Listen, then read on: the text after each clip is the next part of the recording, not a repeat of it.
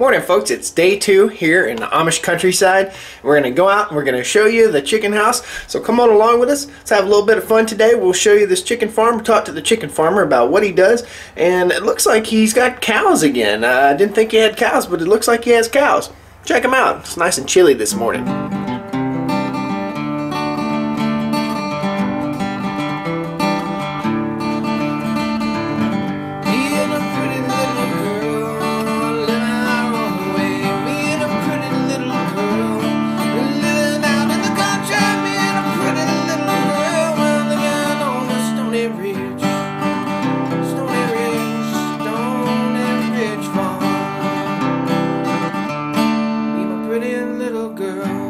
You maybe right there a little bit. You mean standing on a block, huh? Yeah, and I'll get down a moderate hole. Welcome to the farm vlog this morning. We're still up in Amish country and we're with Steve Miller here on his chicken farm. We've got a couple chicken houses we're standing in between right now, and this is a great old big grain bin, and we want to talk to Steve a little bit about his farm, a little bit about farm culture, and a little bit about, you know, what he does for a living and the history of this place. So Steve, welcome to the farm vlog. Steve's been on here before, but kind of in the shadows one time last year. So tell me about your farm. This farm's been in the family. My grandfather owned it. The immigrant who migrated here from PA, he owned like 2,000 acres in this area. And this was the first deeded farm in Walnut Creek Township. And he's actually buried up here on the hill. I know my grandpa bought this farm at sheriff auction for I think $12,000. Wow. So it's been in the family ever since. Your grandfather bought that? My grandfather bought it. So that's probably back in the 50s or 40s? Okay. And he's got a cool old 57 Farmall tractor in there. It's really awesome, but we're not going to get into the tractors today. We're just going to show you the farm a little bit. Although next time we might do that. Tell me about your chicken houses. We got 2 chicken houses, one here and one here. How many chickens will they hold? These barns are 40 wide and 500 feet long. The program I'm with right now, they put in about 25,000 birds per house. Okay, cool. So 25,000 birds are in the house for how long? So they come in as little chicks? They come in here, they hatch them one day and bring them in the same day. Okay. And then the program I'm with right now, they have them 6 weeks. Okay. I keep them 6 weeks. 6 weeks, and then they come back in, round them up, and take them to a slaughterhouse and yes, and process them. Mm-hmm. I guess from here, is there a slaughterhouse locally that they go to, or do they ship them? It's about 20 minutes to half hour from here. Okay, okay. Do they come at nighttime to pick up the chickens? They do both night and day. Both night and day. Yeah, so these houses are enclosed on both sides. Okay, gotcha. So they can catch during the day. Okay. They don't prefer it, but they do it if they have to. Gotcha. Now, if it's an open house, they where they get natural light in there, they typically do that in the daytime, in the nighttime. They try to do this during the night. Okay, because it's too bright. Right, just easier to pick up the chickens. Okay. And there are no chickens in here right now. You're in between. Is that right? Yes, I get chickens Tuesday. Tuesday. So how many days in between chickens? This time I was empty 19 days, but their aim is 14 days. Okay. That gives the barn time to recover. Okay, cool. So the longer they're empty, the better the birds will perform. Gotcha. Now when they're empty, do you open the doors and let them air out? Because I don't smell any chicken manure, and they're full of chicken manure right now, am I right? Well, we like to eat crust. Okay. We take the crust and the wet stuff out. Okay. And then we put like PLT down. Okay. To counteract the ammonia. Okay, what's PLT? Poultry litter treatment. It burns up the ammonia. PLT is poultry litter treatment. So let's talk a little more about the history of the farm. Now, you used to have dairy cows up here, is that right? Yes. Okay. And the dairy cows went away about how many years ago? I sold my dairy cows probably 8 years ago. 8 years ago. Was there just too much competition from big farms, big operations, or too much work versus reward, or? I didn't have much help anymore. I had to do rotator surgery on my shoulder, and like I tell people, I was milked out. The cows had to go. Cows had to go. It was just too much. I guess it's a lot more labor intensive than coming in here and basically coming in here and it gets set up. You just move some things around and fix little trinkets and doodads inside the chicken house, and everything else is controlled by computer. So we'll go inside here, guys, and we'll look at this computer system. I know a lot of people around here, though, are getting out of the dairy thing, I guess, because they're kind of being pushed out by bigger companies. Is that right? The prices are just fluctuating constantly. Okay, so it's just not a steady, good income. It's not a steady. So you find that the chicken houses are a steady, good income. Do you want to build more chicken houses? The chicken houses are just like anything else in agriculture. Mm-hmm. You don't get rich quick. I think it's much more steady income than milking cows. Gotcha, gotcha. So last year when we were here, they had just gotten baby chicks. We're not allowed inside when they have chickens in there, just for the interest of the health of the bird. But today, we're gonna go inside the chicken coop and see what it looks like. Let's do it. Let's do it. Your shoes won't get stinky. Yep. There's actually fresh sawdust. Maybe you can't get your foot in there. So you guys know, for the interest of biosecurity and my shoes poop security, we put these little plastic boots on here to protect our feet when we walk into the chicken poop house. And there's a lot of chicken poop in here. Folks, I had Thanksgiving dinner yesterday, and I think it's still pushing right in here.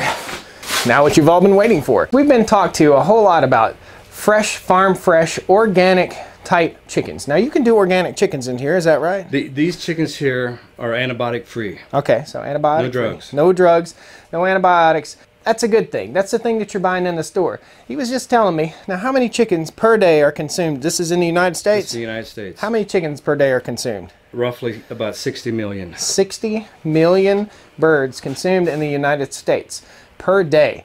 Guys, that's why you do have these little small scale farms that are specializing in grass-fed birds, because you just cannot feed the country on a small scale like that. It has to be like this. Now, would you call this a factory farm?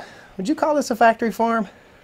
I don't think so. I don't think so either. After being in here, the evils that we're told about of these chicken houses, the mystery got taken out of it just by going through here and talking with the man that farms. This man is nice, has a great heart. You can tell. You can just listen to him and tell he's got a great heart. And he wouldn't do anything to harm animals. So this is the way he makes his living. You got to feed a nation.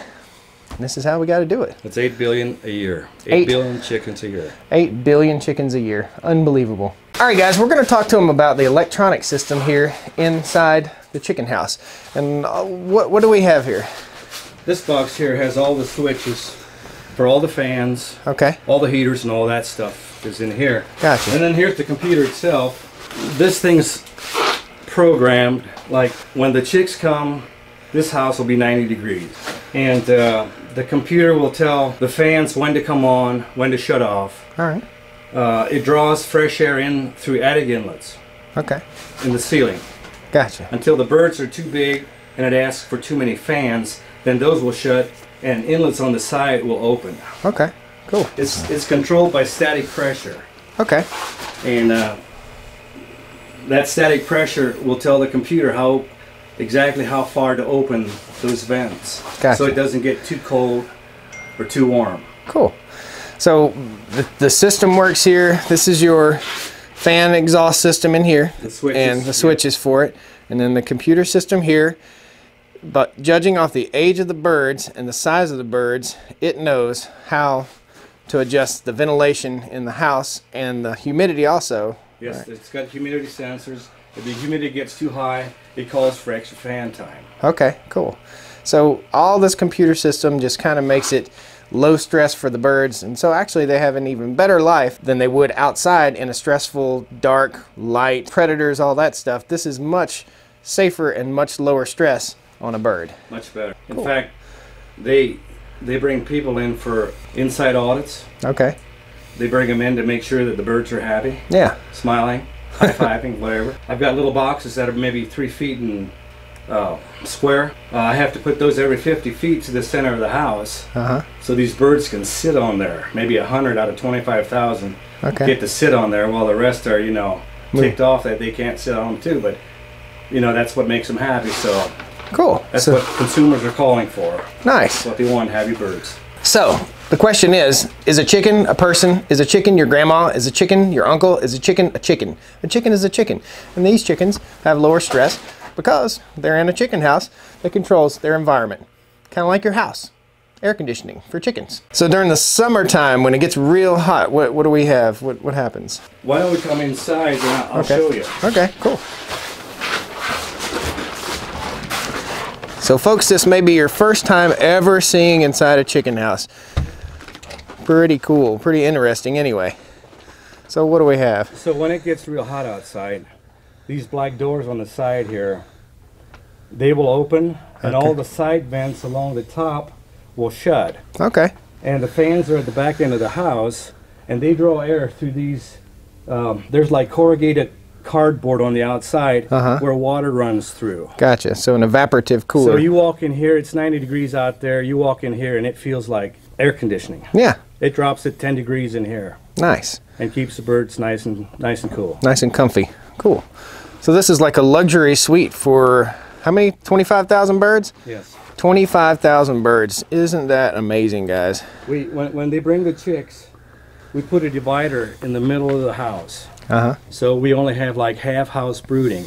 Gotcha. They stay in half house until they're 2 weeks old. And then we let them through the whole house. And by the time they're ready to leave, this is solid white, full of chickens. Wow, that's 6 crazy. pound chickens. And then there's a feeding system here. Is that what this is? Yes, up it's here? all up at the ceiling. Okay. We'll drop those. So these guys are the feeders, and they slowly drop to the floor here. And tell me about those. So we drop these to the floor, and there's a control pan at the end here. Whenever that is eaten empty, it'll trigger the motor.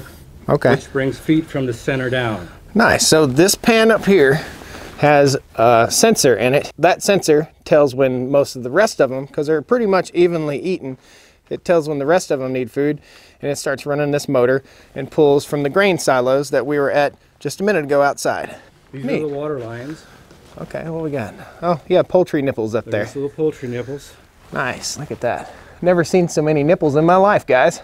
These birds, by the time they're ready to leave, they'll be drinking over 2,000 gallons of water a day. So up here is a heating system right here. It's a heating system. Okay, it's just radiant heat. It runs off of gas, is that right? I think I see a gas line here.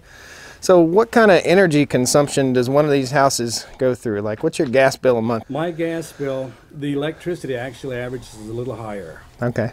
My total, if you average it out, per month, it's like around $1,100 to $1,200. Okay. Per house? Per house. Okay. Now, the way this works, I guess, does you pay for the house, you pay for the power, you pay for the gas, and the labor. You pay for the labor, and they come in and cut you a check for your chickens. What does it work out to be per bird around about? So you have 25,000 birds in here. You can figure between $4,000 and $5,000 of profit per house. Nice, nice. Well, that's pretty, and that's per harvest, or each harvest $4,000 and $5,000, and that's over a 6-week period. You can right? figure that's per month. Per month. Okay. Yeah, $4,000 to $5,000 per month per house. Wow. Wow. That's kind of what it figures out to. So why aren't more people chicken farming? I guess because you got big payments. This is expensive. Yes. This is actually a small house. Okay. Wow. They're putting up, they're 60 by 600s now. Wow. A house this size will probably run around $300,000. Wow. So these panels right here are removed. In the summertime, these panels are removed. They actually just swing in. Oh, they really? hinge on the bottom. Okay. They hinge on the bottom and they just drop in like this. Gotcha. So the fans draw the air through that wet corrugated cardboard. Okay. So that's all controlled by the computer too. And these are the boxes that the chicks get to sit on in the middle. Okay. Like a crate. You get them up high. Yeah. It's supposed to make them happy. Happy chicken boxes. Yep. What are these guys here? Is this a waterer? When we get ready for little chicks, uh-huh, we will drop these. First we'll put like a piece of paper, the full length of these feeders. Uh-huh. Then we'll drop these feed lines on that paper. And then these white pieces of plastic, we'll move those to the side, and there's a hole under there. Okay. And there's one of these little feeders. They're called turbo growers. Uh-huh. We'll put one of those under each one. Okay. And those fill up. Gotcha. So it gives them a lot more feeding room. And then once we migrate them, those empty and we put them back on the wall. Gotcha. So the chicks need to eat closer to the ground, basically. And yes, and they can get at that a lot easier with a lot less feed loss. Gotcha. And then once these feed lines are on the paper, we bring this side of the paper up with clothespins and we fasten them to the wire up here. Okay. And then when we bring the chickens in and unload them, we will dump them on this side. Okay. That way, with the paper up, they can't, get under our wheels and stuff while we unload. Gotcha. Then once everything's done and the doors are closed, we'll come through here and we'll put that paper down, and then they can run over the whole floor. Cool. And now, that's how we control when we unload. Does the paper just disintegrate into the? Okay, just goes into the litter. Okay. Do you sell the litter? I see all this nice sawdust down right here. Do you?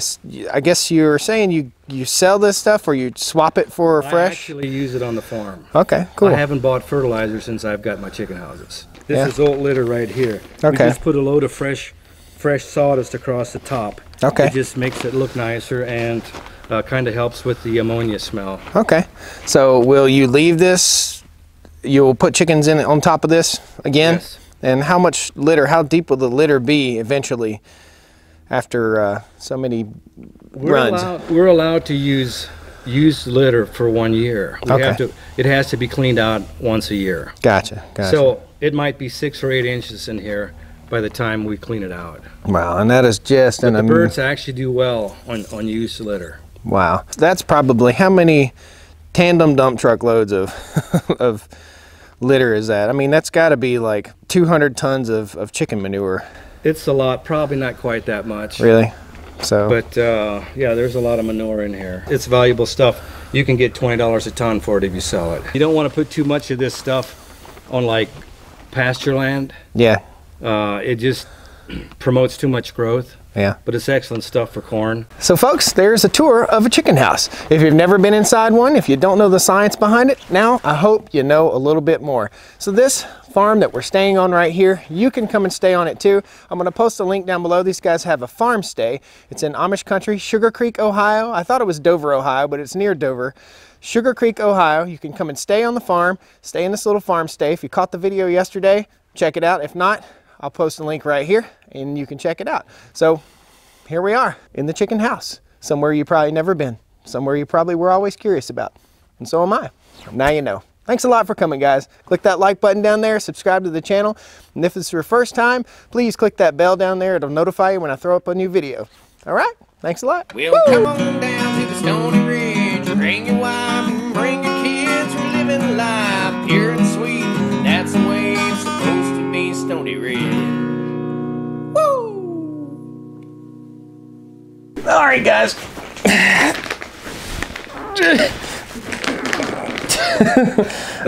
Would you mind? That's what happens when your legs are too long. Too much turkey and too long legs. I told you had a good heart. Thanks, guys. Come on back and see me.